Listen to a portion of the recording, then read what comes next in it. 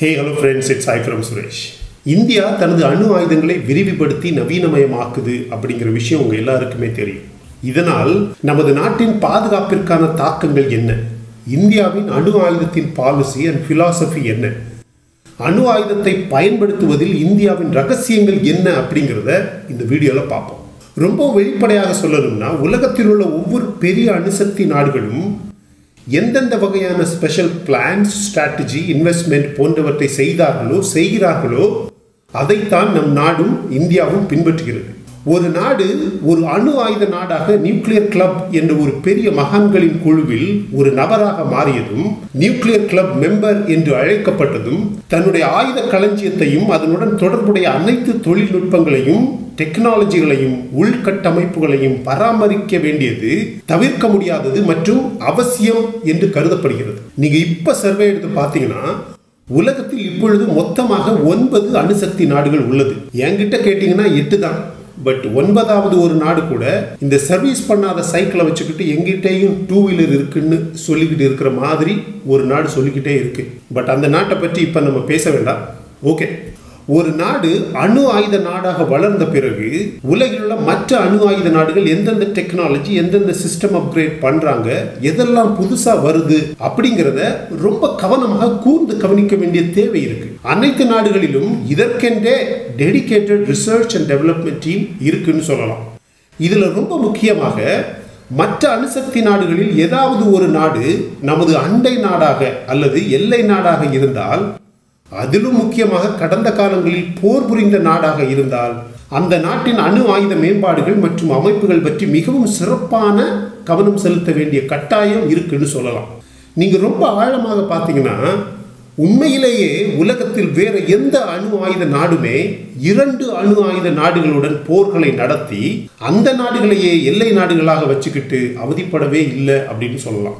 மற்ற அணுசக்தி நாடுகளுக்கு இந்த நிலை இல்லை என்பதால் இந்தியா ஒரு தனித்துவமான நிலையில் உள்ளது அப்படிங்கிறது ஒரு உண்மை, மறுக்க முடியாத உண்மை.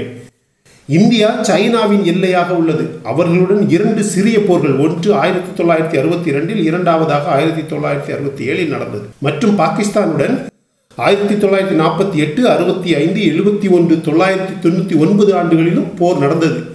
பாகிஸ்தான் எந்த விதத்தில் ஒரு சக்தியாக உள்ளது என்பது எனக்கு இன்றும் புரியவில்லை. ஆனால் சைனா ஒரு புதிய வல்லரசாக வளர முயற்சிக்கிறது. பாகிஸ்தான் சைனாவுடன் ஒரு நட்பு நாடாக மாற முயற்சிக்கிறது. இந்த கவலைகள், சிக்கல்கள் நமக்கு பெரிதாகிக் கொண்டே இருக்கிறது என்று சொன்னால் மிகையாகாது. வளர்ந்து வரும் வல்லரசான சைனாவையும் பாகிஸ்தானையும் எதிர்த்து 2 பக்க யுத்தத்தின் மோசமான சாத்தியத்தை இந்தியா எதிர்கொள்ள வேண்டிய சூழ்நிலை வந்தால் ஆச்சரியப்படுவதற்கு ஒன்றுமே இல்லை. இந்தியாவுக்கு எதிராக சைனாவும் பாகிஸ்தானும் சம்பந்தப்பட்ட ஒரு போர் மொத்த உலகத்துக்கே ஒரு பெரும் பயமாக இருக்கும்போது 3 சக்திகளும் தனது அணுசக்தியை பயன்படுத்த வேண்டிய வாய்ப்பு, சூழ்நிலை ஏற்பட்டால் மொத்த ஆசியாவிற்கும் முற்றிலும் பேரழிவு மற்றும் மொத்த உலகிற்கும் ஒரு பேரழிவாக கூட இருக்கும். அதிர்ஷ்டவசமாக இந்த 3 நாடுகளும் தொடர்ந்து பேசிக்கொண்டே இருக்கிறார்கள். போர் என்ற முடிவுக்கு வந்துவிடவில்லை. அது ஒரு அதிசயமான விஷயம். இப்படிப்பட்ட ஒரு அரசியல் சூழலில் தன்னுடைய ஆயுதங்களை நவீனமயமாக்குவதில் இந்தியாவின் நடவடிக்கைகள் சைனா மற்றும் பாகிஸ்தானிய அண்டை நாடுகளுக்கு ஆச்சரியம் அளிப்பதற்கு ஒன்றுமே கிடையாது. ஆச்சரியம் அல்ல. மற்ற பெரிய அணு ஆயுத நாடுகளைப் போலவே இந்தியாவும் தன்னுடைய நாட்டு பாதுகாப்புக்காக அனைத்து நடவடிக்கைகளையும் எடுத்துக்கொண்டே இருக்கிறது அப்படின்னு சொல்லலாம். உண்மையில் பாகிஸ்தான் அதன் அணு ஆயுதங்களை வளர்க்க அனைத்து வழிகளிலும் முயற்சி செய்கிறது. மேலும் சைனாவின் ஆயுத கிடங்கு இந்தியாவின் தற்போதைய 175 நியூக்ளியர் வார்ஹெட்ஸ்களை விட 2 மடங்கு அதிகமாக இருக்கும் என்று மதிப்பிடப்பட்டுள்ளது. இதை உறுதிப்படுத்தும் வகையில் எந்த ஆதாரங்களும் இல்லை. ஆனால் சைனாவை நம்ப முடியாது. இந்தியாவின் அக்னி பாலிஸ்டிக் ஏவுகணை சோதனைகள், நிர்பாய் மற்றும் பிரம்மாஸ் கப்பல் ஏவுகணை சோதனைகள், அரிஹந்த் நீர்மூழ்கி கப்பலை செயல்படுத்துதல் மற்றும் மெதுவாக புதிய போர்க்கப்பல் கட்டமைத்தல் ஆகியவை இந்தியா தனது அண்டை அணுசக்தி நாடுகளின் செயல்களுக்கு, நகர்வுகளுக்கு பதிலடி கொடுக்க எச்சரிக்கையுடன் நடந்து கொள்வதோடு, இந்தியாவின் அணு ஆயுதங்கள் திட்டமிடப்பட்ட சைனா மற்றும் பாகிஸ்தானின் அச்சுறுத்தல்களுக்கு எதிராக திறம்பட இருப்பதை உறுதி செய்வதற்கான விவேகமான நடவடிக்கைகளை இந்தியா மேற்கொள்கிறது. இந்தியா கணிசமான சக்தி வாய்ந்த அணுசக்தி இருப்புகளை கொண்டுள்ளது மற்றும் அதைவிட மேலாக மிக விரைவாக போர்க்கப்பல்களை கட்டும் திறன் கொண்டது நம் நாடு இந்தியா. இந்தியா தற்போது பாதுகாப்புக்காக செய்யும் குறைந்தபட்ச பணம், அதாவது 2% விட அதிகமாக செலவழிக்கும் நிதி திறனையும் இந்தியா கொண்டுள்ளது. தனது பாதுகாப்பு குறித்த இந்தியாவின் கண்ணோட்டத்தை பற்றி இப்போது அதிகம் பேசப்படுகிறது. அதிகமான பணம் செலவழித்து தற்காப்பு அமைப்புகளை அதிகமாக்கும் நிலையில் இந்தியா உள்ளது. இந்தியாவுக்கு திறன் உள்ளது.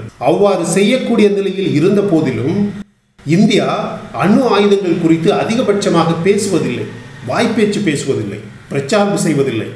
சுருக்கமாக, இந்திய அணுசக்தி நவீனமயமாக்கல் மற்றும் புதிய போர்க்கப்பல்களை வாங்குதல் போன்ற செயல்கள் பாகிஸ்தான், சைனா போன்ற எல்லை நாடுகளை கடந்து உலகின் மிகப்பெரிய டெமோக்ரசி என்ற முறையில் நம் நாட்டின் முன்னேற்றத்தில் இதுவும் ஒரு பங்கு என்று கருதுவதாக எனக்கு புரிகிறது. இந்தியா யாருக்கும் எதையும் நிரூபிக்க வேண்டிய தேவையில்லை, பயப்படவில்லை. இந்தியாவுக்கு நம் நாட்டின் பாதுகாப்புக்கு நமக்கு இருக்கும் நியூக்ளியர் வார்ஹெட்ஸ் போதுமானது.